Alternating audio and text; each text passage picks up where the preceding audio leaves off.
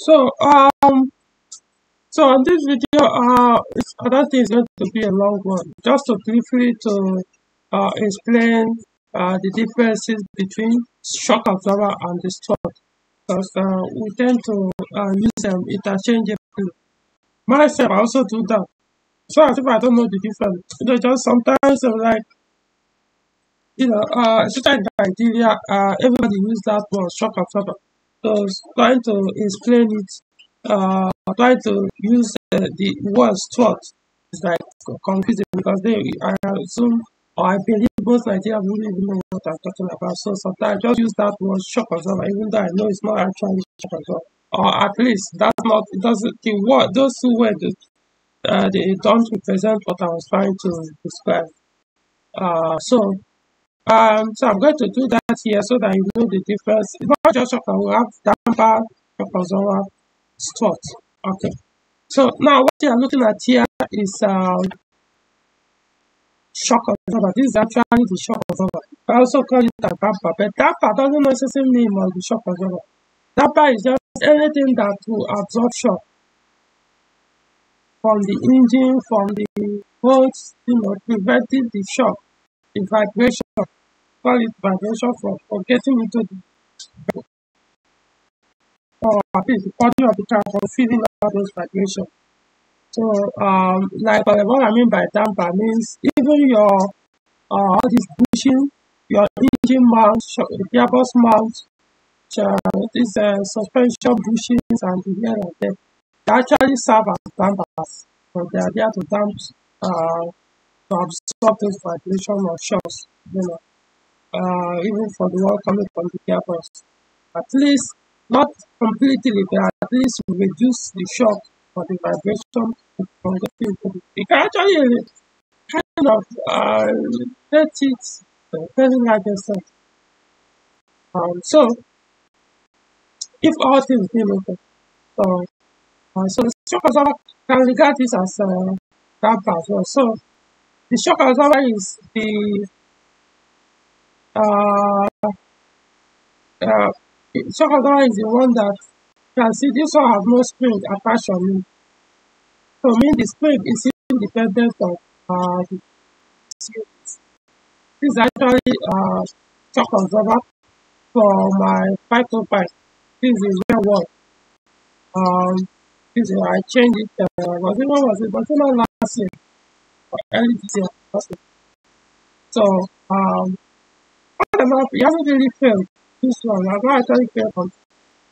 So I still kept it. But this is shock absorber. This new one. So there's no spring attached to it. So shock absorber is the shock does not have spring attached. It's just a separate unit on its own. So, like for example, another car that you can find shock absorber is a 406.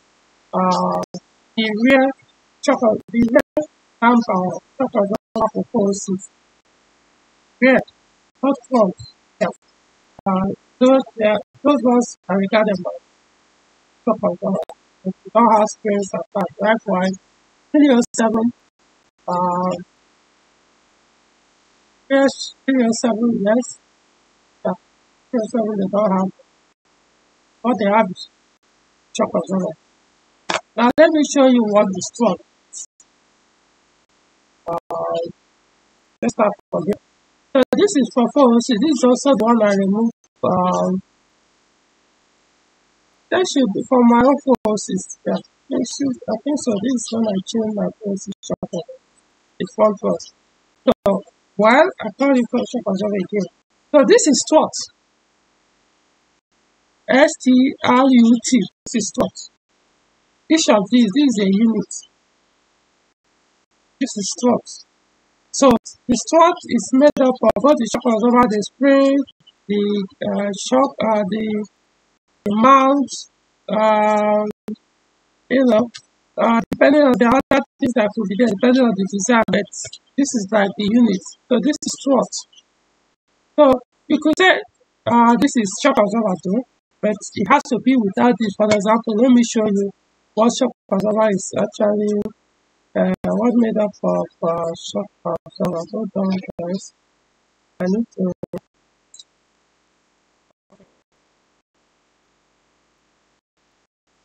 Now, this is a perfect example. So you understand this thing very well. So you can see how this thing is dismantled. So you can actually call this shock absorber. Yes. But then it's actually a unit. Just that it kind of dismantled it. Unlike this one, the earlier one I showed you guys, this one doesn't work. It just mounts it like this straight. No springs. It doesn't need to work. The spring will be dependent on its own. Why this? Um, for this to work, you have to put back all these components on this thing. So you could call it damper or shock absorber, but as a unit, it becomes strut.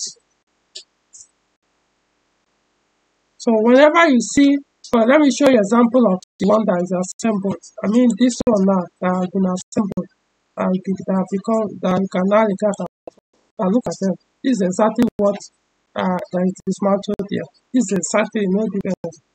But now it's a unit. They've been coupled or so you can regard it as strut as it is. This is for my 407 proof basis. You can see the what's it called? Electro valve attached on them. So this is still strut as it is. So this is strut for the rear 407. This one, so you can see this is the for V6 rear. This is for the coupe. This is just when I changed mine. So this is for the 4-cylinder 407. So you can see there's no electronic control. You can see connectors, wires attached on this one. So this one is the variable strut. This is the non-variable strut for 407, the rear. Why this is for front. So 407, both the front and the rear, they all use strut because it's just an assembly. Both the mount, the the spring, they're all together. So if you're buying it like what you're buying is strut, not the shock absorber or the damper. Just call it that they are part of it.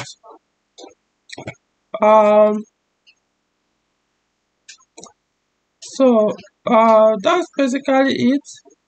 I wished I had a picture.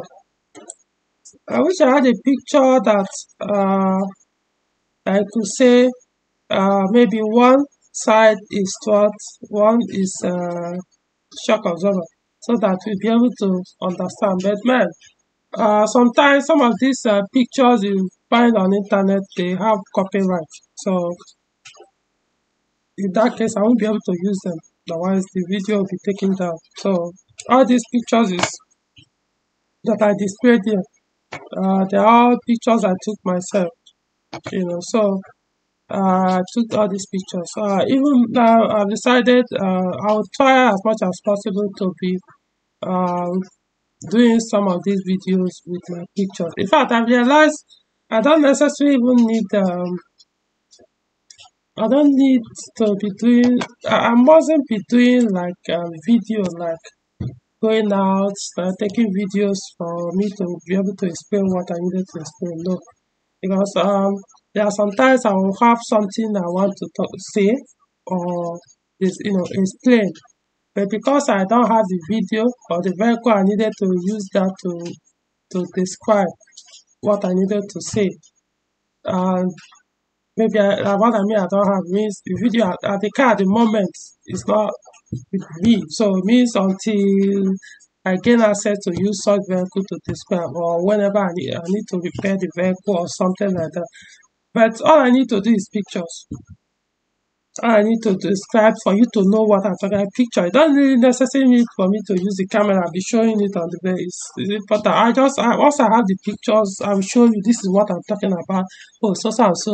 When you come to this point, this is where you put this is what will cause this kind of symptom. If you start experiencing the symptom, this is do this one. This will break in this time. That sort of thing. So it will make it much faster and easier for me too, because once you go out there and take good videos, it takes a while, some days, sometimes days to start to edit. By edit, I mean you have to plug in and start to resize. It takes a lot to publish all some of these videos you guys see me do, especially some of these videos I do as repairs and all that. Sometimes when I take this video, it takes days, or if not more than a week, before I'll be able to publish it. Okay, so now you know. So going forward now, I'll try my best. In fact, I'm getting used to it to the point that I hardly even remember to use Strut when I'm speaking. It's only when I'm preparing like an article or post here, because it's not flowing. I actually know what they are and I have to put. Sometimes I'll see mistakenly, mix them up. So I'll do my best to be able to differentiate the two. This is Strut. This is so. What I might do is anytime I have the chance to snap the two, so I probably will now edit the picture and write Strut beside this one, damper or shock absorber beside this one. Basically, they are dampers, But my point, at least one is shock absorber, one is Strut. Unless you now dismantle everything, you could now say, okay, this is shock, this is then when you complete it becomes damper. So I think that should be it for now. I just didn't have the best picture to describe. One picture would have been enough, honestly, to do this video. All I need to have have a Strut, then shock absorber here. That's all. But hey, I have to do with what I have. So like I said, I'm doing my best in terms of the video.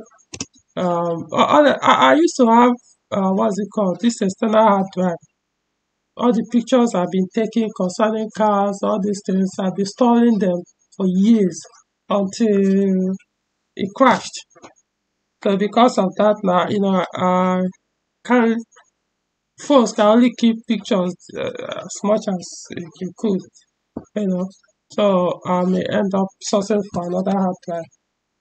If I have my way, I'll get two, so that if anything happens to one, I'll still have another one to back it up.